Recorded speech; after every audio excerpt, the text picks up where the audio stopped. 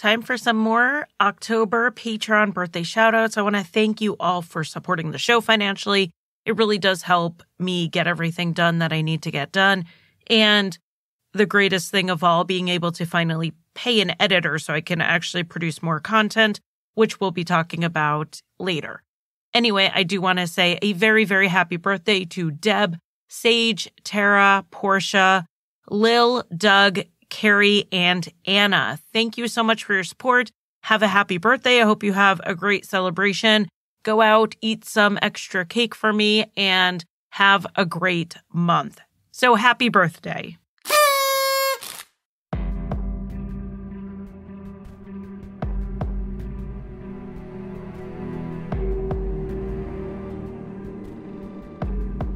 "14-month-old Jaidyn Leskie disappeared in 1997 from his babysitter's home.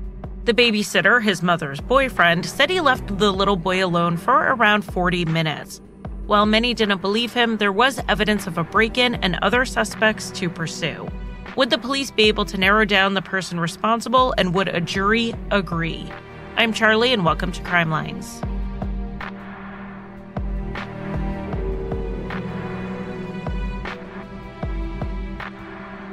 Welcome to Crime Lines. This is a part 2, so go back and listen to part 1 before you check this one out. I know that they're not usually as long as the episodes I generally split up, but I have a voice situation going on. I actually think I sound a lot better today than I did yesterday with the last episode. So anyway, let's see if we can get through this one without my voice cracking too much. When we left off, Jaidyn Leskie, who was 14 months old, had gone missing while his mother Belinda's boyfriend, Greg Domasavich, was babysitting him. The police suspected Greg, but Belinda initially did not. She thought it was Greg's ex Yvonne, whose brother Kenny and friend Darren smashed the windows of Greg's house in the time frame Greg said Jaidyn went missing, and they seemed like pretty reasonable suspects. And it was confirmed, as in they confessed to it, that they broke the windows, and it was not Greg doing this to stage some kind of break-in. Kenny and Darren walked the police through everything they did that night. They said that they had staked out Greg's house until he left sometime between midnight and 1 a.m. They said Greg first walked out to his trash can and threw something away before he went back inside. About 2 minutes later, Greg came out again and left in his car. A neighbor had also said she heard his car in this time period. They said it was after Greg left his house that they vandalized it and ran off. If they are to be believed, this puts Greg leaving the house an hour or two before he picked Belinda up. This was the time Greg told investigators he was home playing video games. But the real investigation into Yvonne, her brother Kenny, their friend Darren, really focused on what happened after they left Greg's house. If they went in there and took Jaidyn out, where did they go, and did anyone see them with him?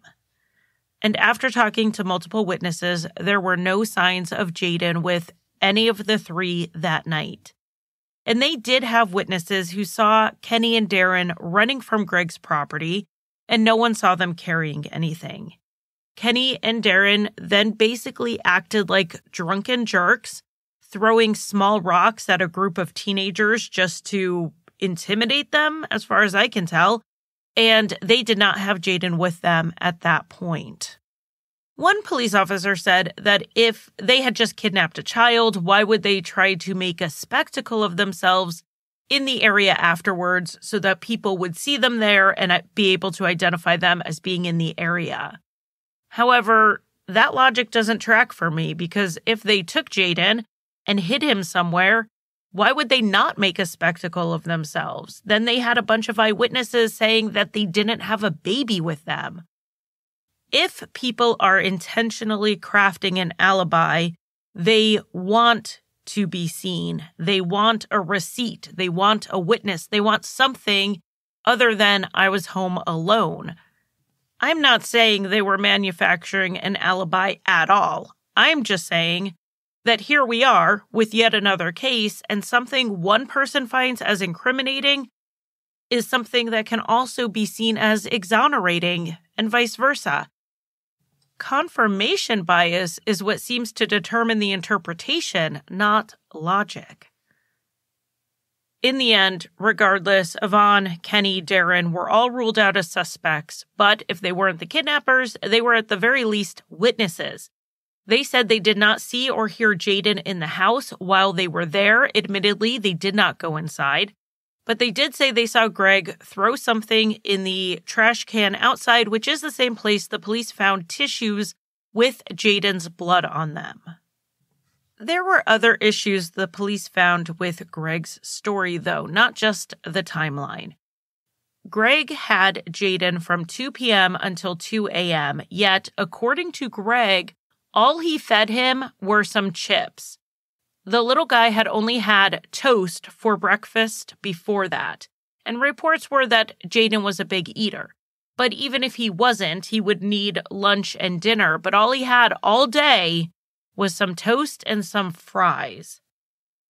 And then we have those missing phone calls. Greg spoke to Belinda at 4 and said he was going to bathe Jaidyn and drop him off.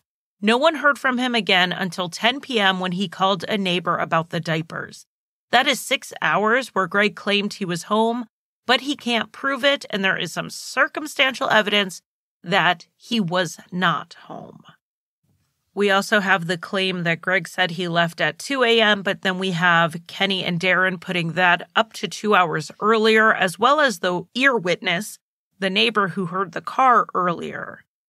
However, Yvonne did have a car that was also loud, so it was possible what the neighbor heard was actually her car pulling up as they waited on Greg to leave his house before they then vandalized it. Kenny and Darren also could have the time Greg left wrong. Those are possibilities. So maybe Greg didn't lie about that, but we know he lied to Belinda about Jaidyn being in the hospital, and he admitted that. And he didn't just do it when he picked Belinda up to cover for leaving Jaidyn home unattended. He did it at 11 p.m. when Belinda called him, which was hours earlier. The investigators, of course, checked, and Jaidyn was not seen by any hospital in the entire region that night. So why did Greg tell that story at 11 p.m., which was hours before he supposedly needed it to cover up for leaving Jaidyn alone? And then as for what Greg did after he dropped Belinda off at her house, we have another gap. He said he was looking for Jaidyn, but the time frames he gave would have taken up about half the time that he had free to do all that stuff. So his explanation did not convince the police. On July 16th, 1997, about a month after Jaidyn's disappearance, Greg Domasavich was arrested and charged with Jaidyn's murder. And I was surprised researching this that this is the point where they arrested him. To me, the evidence seemed a bit thin for a court of law. But they proceeded in building what looked to be a no-body murder case against Greg. However, 6 months after Jaidyn went missing, his body was found. It was New Year's Day, 1998, when a family was picnicking at Blue Rock Lake. They saw Jaidyn's body in the water. This is about a 15 to 20-minute drive from Maui, and the body was in the water near the dam. When a constable arrived at the scene around 6:05 p.m., he performed a task I am sure haunted him for a very long time, and he pulled the little body from the water. A forensic pathologist arrived at the scene and noted that there was an elastic bandage over Jaidyn's left arm, and it was wrapped in tape. It went from his elbow to his wrist in some sort of makeshift cast or splint. Belinda was not aware of any arm injury, and Greg had not mentioned one. The autopsy would explain the bandaging. That arm was broken through the ulna and the radial bones. That's a pretty severe break. There was a slight sign that one of the breaks may have started healing, but it was inconclusive because it could have been a post-mortem artifact, according to the medical examiner. The break itself would have been very painful, and since Jaidyn didn't have the arm wrapped before that day, I feel like circumstantially speaking, we can say the evidence points to the injury happening on the day of his death. Another injury that had actually definitely had signs of healing was a non-displaced rib fracture. Jaidyn would have suffered this injury a week, maybe 2 weeks, maybe even a little more before his death. So we have 2 instances with 3 broken bones in a 2 to 4 week span in a small child. He was not in a car accident and he did not have bone disease. So we can say these signs point towards child abuse. These breaks, however, were not the cause of death. It is believed the most significant injury, which was blunt force trauma to the head, was the cause of death. But due to the state of Jaidyn's remains, they could not say for sure, and the cause of death was listed as undetermined. A tox screen was run, and they found a drug called Benhexol, which was sold under the brand name Artane. It is primarily given to control the symptoms of Parkinson's, but back in the late 90s, it was also sometimes prescribed to help treat some of the symptoms of the antipsychotics on the market. It's not as common in that use now, since our antipsychotic medications have vastly improved when it comes to side effects like tremors and rigidity. Honestly, one of the greatest developments in mental health care has been antipsychotics without those debilitating side effects. Jaidyn would have no reason to have this medication in his system therapeutically, and no one in his life, including Greg, had a prescription for it.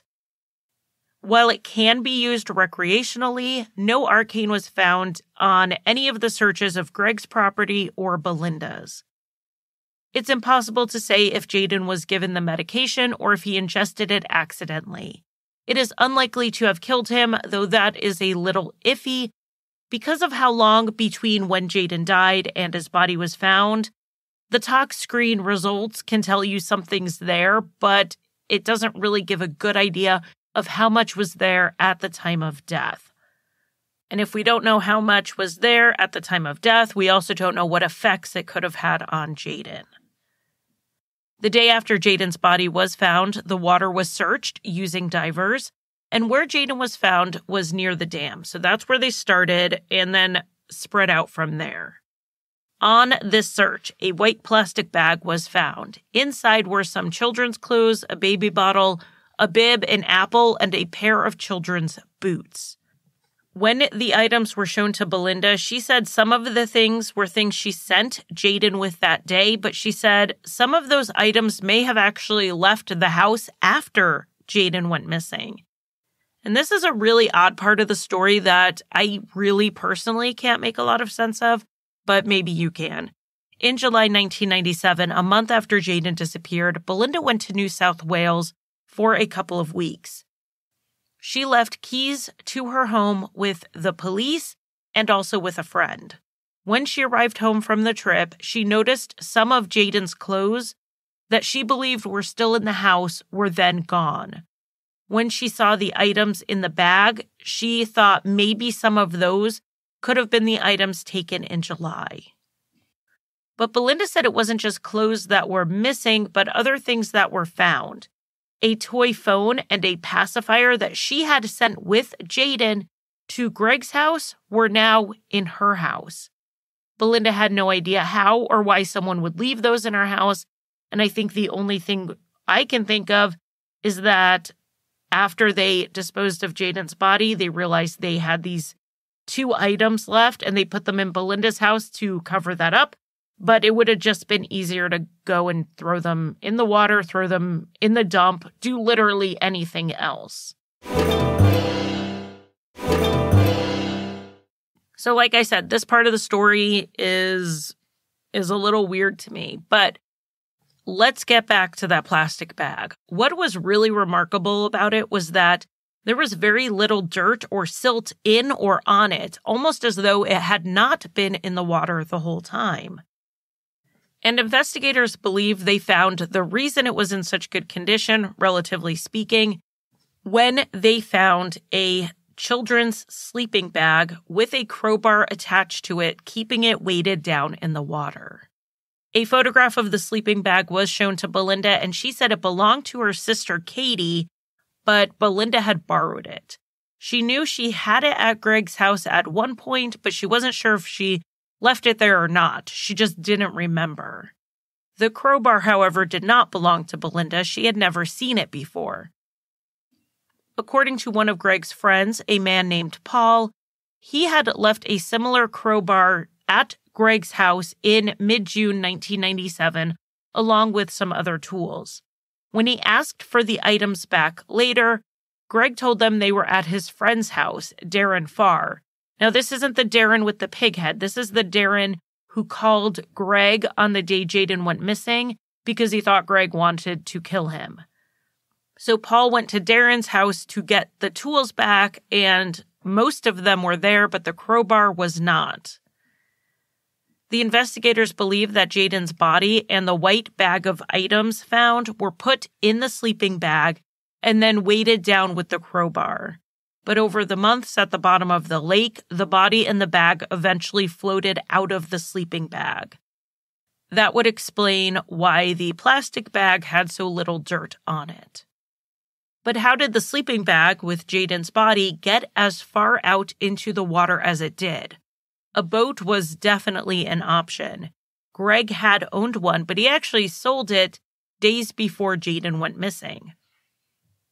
So now the investigators have to find out, could someone, like Greg, who they've already arrested, could he get the body that far out without a boat? In running a few trials, the police found that the items of that weight couldn't be thrown out that far unless the person walked about waist deep into the water. And it makes sense that someone would do that if they were trying to dispose of a body, get it as far out and as deep as possible.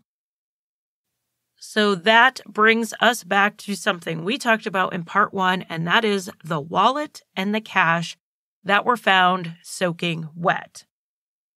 Did Greg forget to take his wallet out of his pocket when he allegedly waded out to dispose of Jaidyn's body?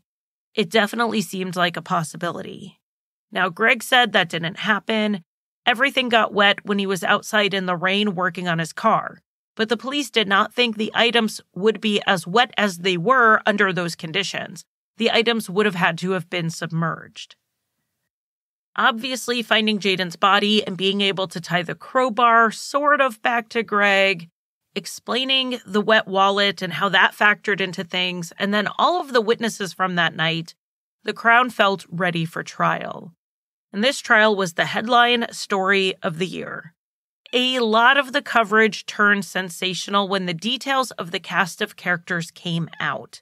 And I'm saying cast of characters intentionally here because that is 100% how they were treated. This was like a reality TV show or a soap opera playing out in the tabloids, and people were eating it up.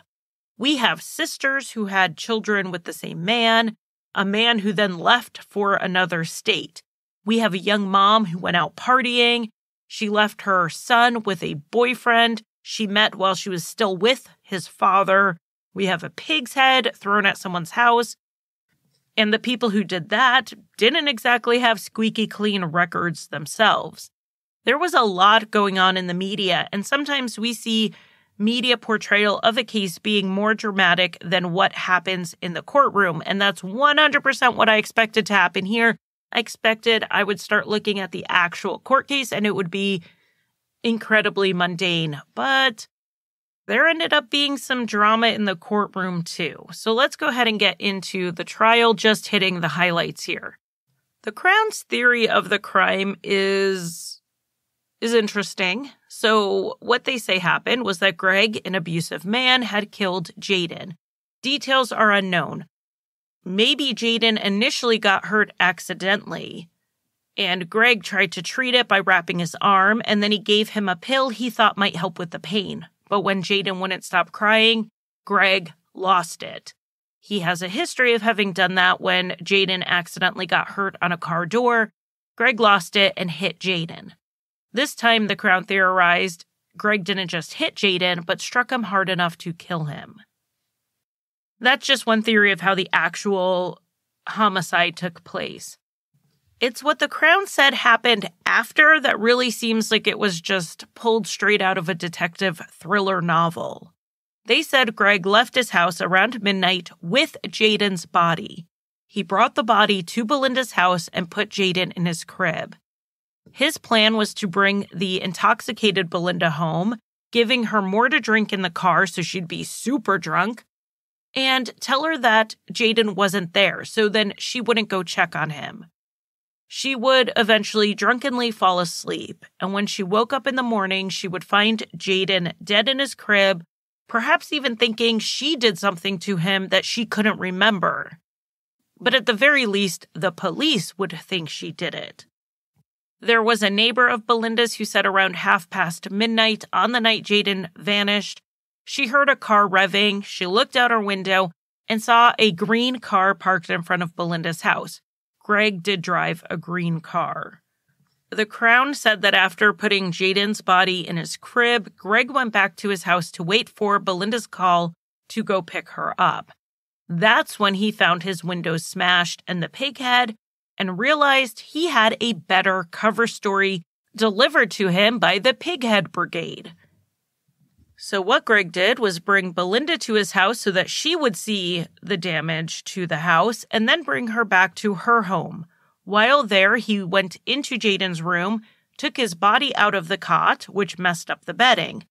Then he drove to Blue Rock Lake, dumped Jaidyn's body, went home, and changed into dry clothes. Then he went back to wake up Belinda to report Jaidyn missing. That would mean that when Greg was pulled over for speeding after he dropped Belinda off, Jaidyn's body would have been in the vehicle under this theory. The defense countered that this theory was missing quite a bit of evidence. Greg's wet clothes, for instance, they were not found or taken. When asked what clothes he wore, Greg pulled them out of a pile of dirty clothes. Supposedly, someone saw wet clothes in his hamper, but they did not take those into evidence. They also didn't fingerprint the inside of Greg's house, which may have shown someone else had entered.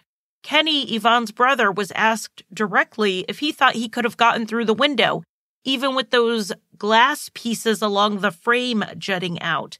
And he said yes, he could have. He was an accomplished burglar, apparently.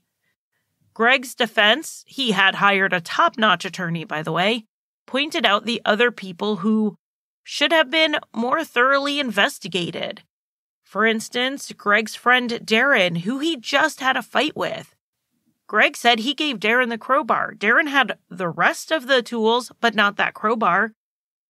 And of course, we have Yvonne, her brother Kenny, and their friend who's also named Darren.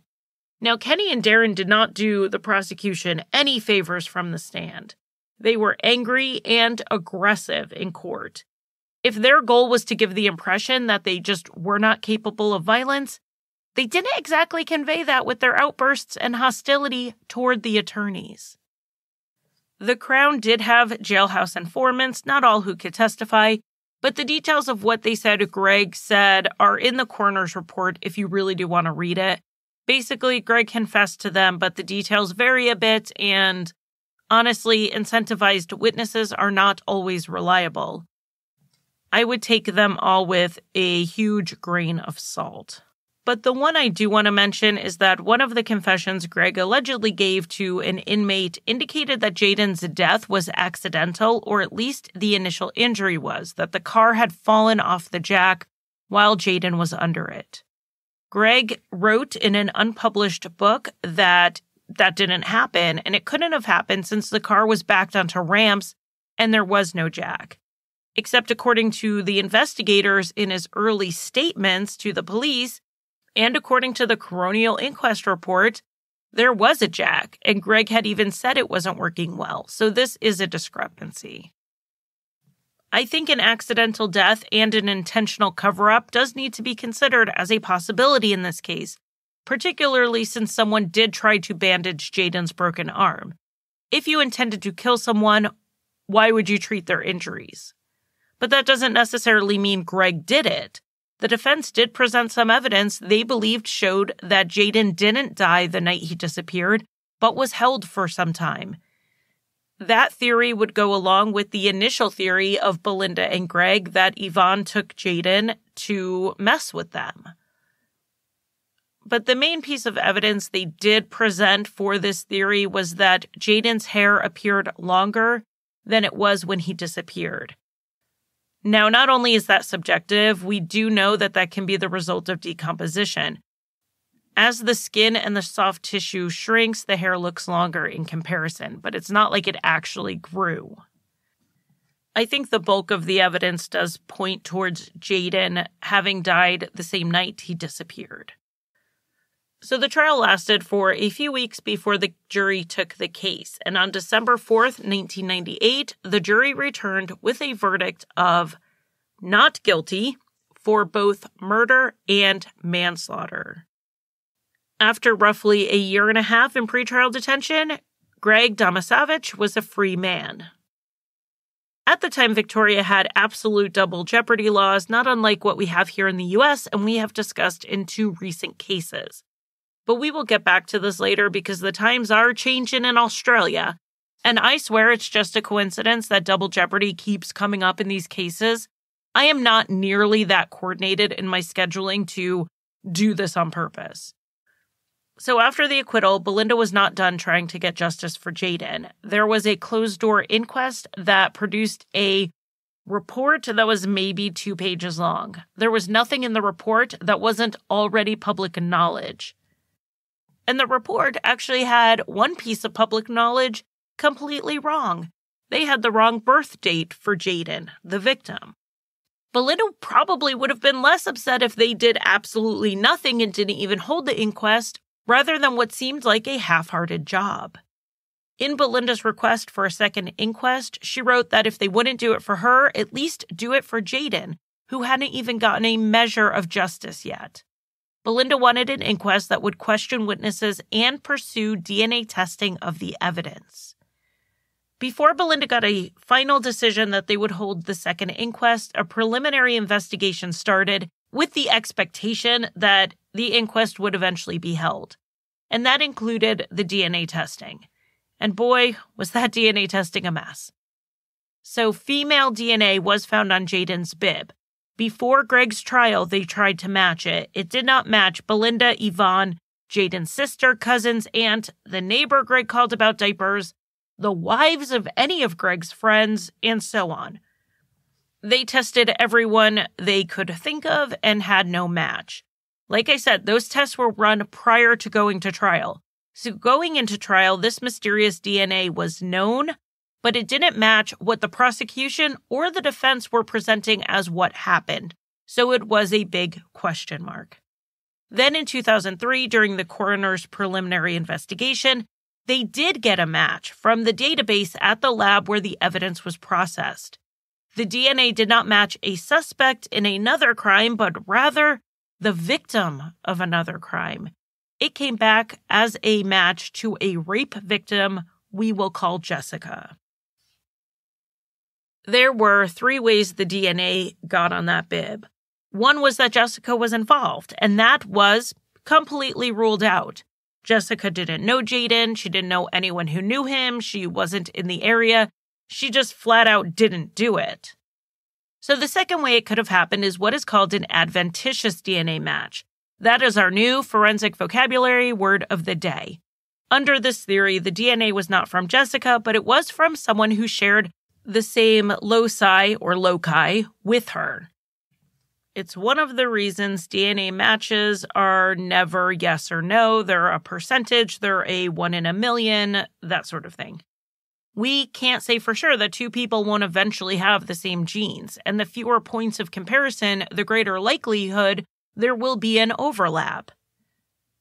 Adventitious matches do happen, but pretty much always when the DNA sample is a partial sample with only around 5 loci or loci. You can tell I'm tired of getting corrections for my pronunciations. Loci or loci, both are acceptable, FYI. Anyway, in this case, there were 10. The odds that Jessica would share 10 with another person was something like 1 in 170 billion. So very unlikely this was an adventitious match. So that leaves us with the third and most likely possibility, which is contamination in the lab. The people in the lab say no way, but the odds say otherwise.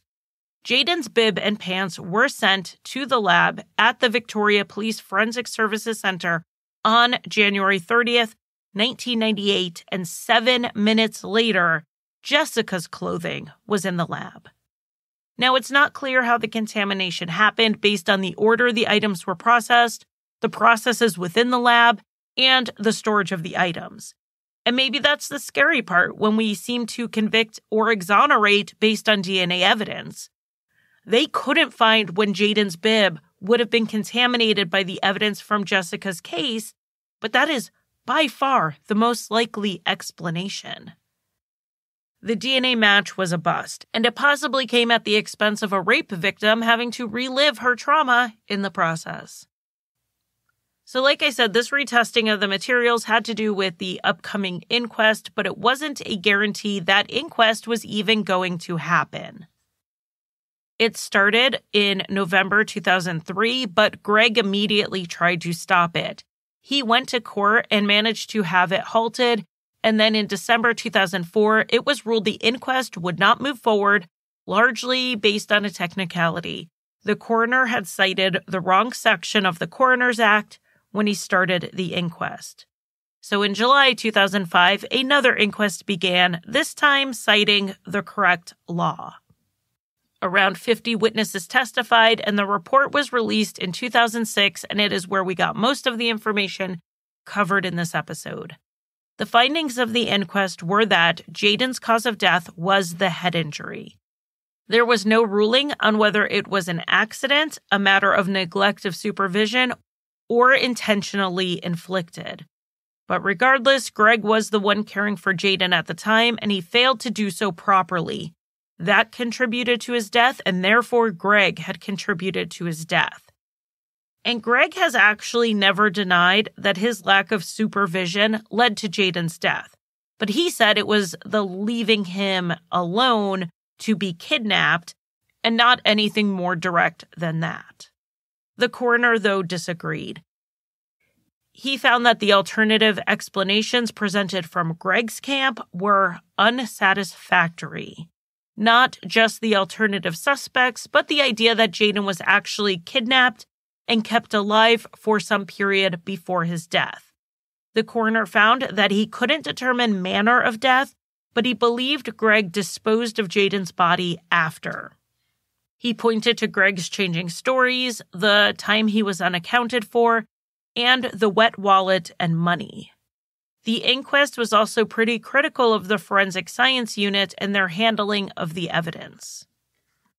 But while the coroner's inquest did point the finger at Greg, he was still a free man and he could not be charged again under double jeopardy. However, in the 24 years since Jaidyn's death, double jeopardy laws have changed in Australia. They have changed on a state-by-state basis, with Victoria changing theirs in 2011. Someone acquitted of a crime can be retried in limited circumstances. First, it has to be a serious offense. Murder, manslaughter, aggravated rape, armed robbery, some drug offenses, and arson if it led to death. That's pretty much the range of crimes double jeopardy doesn't necessarily apply to. But the new evidence being brought forward has to be compelling. Not unlike getting a new trial after you've been convicted, this needs to be something big, something like DNA, a person confessing to the crime, or proof that key witnesses had lied due to intimidation or bribery. The application to retry the case would have to go before court before it's approved. They can't just randomly recharge people. I think you really can look at it as an appeal, but for the Crown side of things, not the defendants. So there is still a question here, though. Will this apply retrospectively? Will this new double jeopardy exception apply to cases where the acquittal occurred prior to the passing of the law? That hasn't been tried in court yet, and I imagine it will be decided through the appellate process should it ever get there. Victoria has yet to try someone a second time for a crime committed before this law was passed. So even if the law as it's written appears to be applied retroactively, we really won't know that until someone tries it in court. In the time since his acquittal, Greg has largely stayed out of the press except when this case would come up, and he has done 2 interviews in which he continues to proclaim his innocence. He said the only thing he is guilty of is leaving Jaidyn home alone. He managed to keep a pretty low profile until earlier this year, 2021, when he had an arrest warrant issued after he missed a court date on some assault charges. The now 52-year-old Greg had been driving a remote control car across a cricket field in late 2019 when he was told to keep the car off the pitch by some of the players. Greg flipped them off, words were said, and Greg left. He went to a nearby house and then came out with what the Crown characterized as a makeshift spear, which is to say, a broom handle with a sharpened end. Greg said he grabbed it in case he needed it to defend himself, but when he went to the field with it, the cricketers thought he was the aggressor. They managed to disarm him and knock him to the ground. The police also believed he was the aggressor, and he was charged with assault. He missed that court date, which led to an arrest warrant, which led to this being back in the newspapers. In the end, he had to pay a small fine and got a year of probation. As for Belinda, she has since married and had other children while continuing to demand answers as to what really happened to Jaidyn. While the coroner's inquest found evidence for some of those answers, no one really knows what happened that night except the person who was there when Jaidyn sustained his injuries. Belinda believes that Greg is that person. In April 2014, the month of what would have been Jaidyn's 18th birthday, Belinda published a letter to Greg in the media. She wrote about what it's like day in and day out having had a child who died. I literally cannot read you the letter because I will just sob through it. It is heartbreaking. I had tears down my face reading it, just preparing for this episode. Belinda ended the letter, asking Greg to write down what happened and put it somewhere. Then, after he dies, Belinda and the world can learn finally what happened to Jaidyn.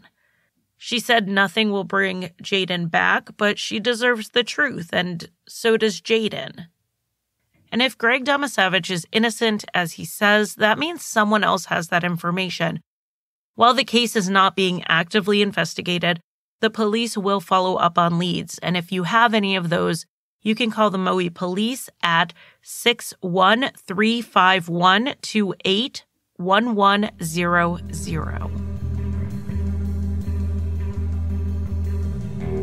Thank you for listening. You can find Crime Lines on Facebook, Twitter, Instagram, and TikTok. Crime Lines is also on YouTube, where I post 2 to 3 true crime videos a week, including an occasional after show where we go over any visuals from that week's podcast episode.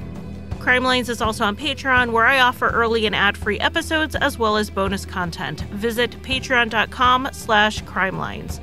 And if you want to buy me a coffee, the official drink of Crime Lines, you can give a one-time donation at basementfortproductions.com/support. And if you need a palate cleanser after listening to heavier true crime shows, check out Rusty Hinges, an occasionally funny history, mystery, and true crime podcast that I co-created and write for.